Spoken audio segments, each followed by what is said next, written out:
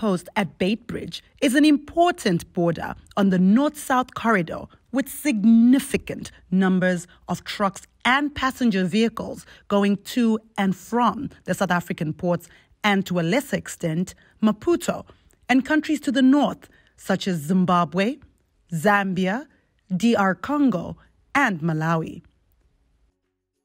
There are also instances in which the land route to the north into Tanzania and even into Sudan has been used in preference to the sea route.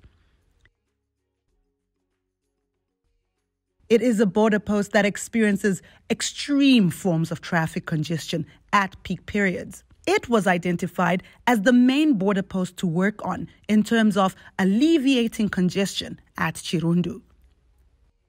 Completion of the $300 million Beitbridge Border Post Modernization project will speed up the rollout of the one-stop border post concept between Zimbabwe and South Africa.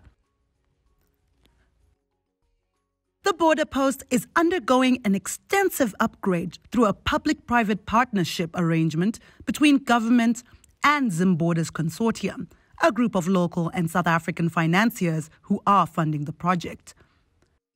A one-stop border post allows for travelers and goods to be cleared at one point before passage into either country, as opposed to the current setup where clearance processes are duplicated on both ends. The modernization is being rolled out in 3 phases: pre-commencement works, internal border infrastructure development, and outside border infrastructure development. Over 450 people will be employed to undertake the project, with 185 people having already been hired under the first phase. Upon completion, volume of human and cargo will increase 5-fold. Currently, an average of 500,000 travelers, 4,000 buses, 100,000 light vehicles, and 40,000 commercial trucks transit through the border post every month. Minister for Presidential Affairs and monitoring the implementation of government programs, Dr. Joram Gumbo, was impressed when he visited the project. I'm really happy about the progress that is being done here by the contractor. From the brief that I got, the works are going on smoothly, and I am also very impressed about what I see. The CEO of Zimborders, Francois Dedrickson, announced that 1,000 people got jobs during construction works, with 94% being locals. 400 people will be permanently employed when the project is completed. During the construction phase, on the construction side, there's 1,000 employees on site now and on all the various phases of work, which 94% of which being Zimbabwean nationals and locals. In the ICT side, it's a little bit less people. It's about 250 people, also north of 90% being Zimbabweans. So that's during the development phase. In the operation phase, when we maintain the buildings, maintain the ICT and run it, etc., there will be a permanent staff complement during that phase of around 400 people, of which the majority, if not all, will be Zimbabwean nationals. Mobile Ngube, Acting Regional Immigration Officer for Southern Region, explains positives from the late works. We are very grateful that the principals and the policymakers took heed of our request for an expanded infrastructure.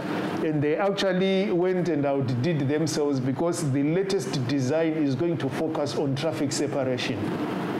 When you look at cross-border movement, traffic separation is the critical cure to most of the problems that we encounter at any port of entry.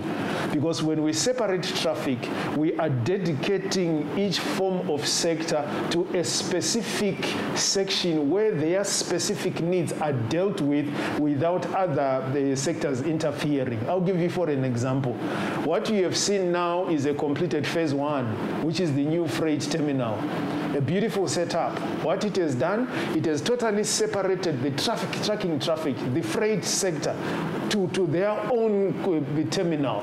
You are no longer mixing the trucks with the buses. You are no longer mixing the trucks with private vehicles and the pedestrians. And the immigration officers and the customs officers who are attending to the people in the freight terminal are now attending to people solely that are there for the freight concerns and the freight industry. And what is the advantage of this? It means the wheels of industry, the trucks are going to turn faster, economies are going to turn faster, e-commerce is going to be boosted much faster because they've got a solely dedicated lane for them. Engineer Rupiah, the resident project engineer, unpacks some of the non-port benefits in the town.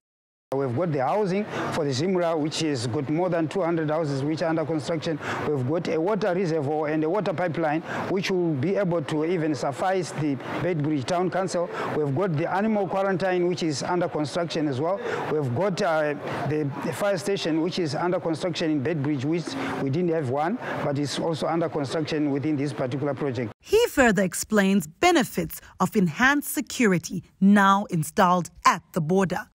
What we appreciate more is part of the security which has been actually enhanced to meet the needs and counter all the loopholes which were actually complemented by the lack of such IT items which have been complemented here. Because each and every truck that enters here is actually captured by the camera, and all other activities are actually also captured here. So we complement this through the enhancement of the security systems which has been here.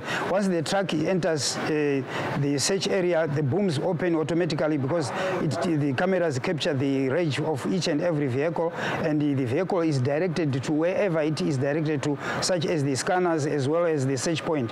Some are searched manually and some are scanned with the scanners which have been improved again at the border post. All this actually has been made possible to counter all the loopholes that were emanating from the border, which would accelerate the illicit movement of goods and whatever it is. All this will come to an end. Actually, it is going to be eliminated 100% in as far as we are concerned.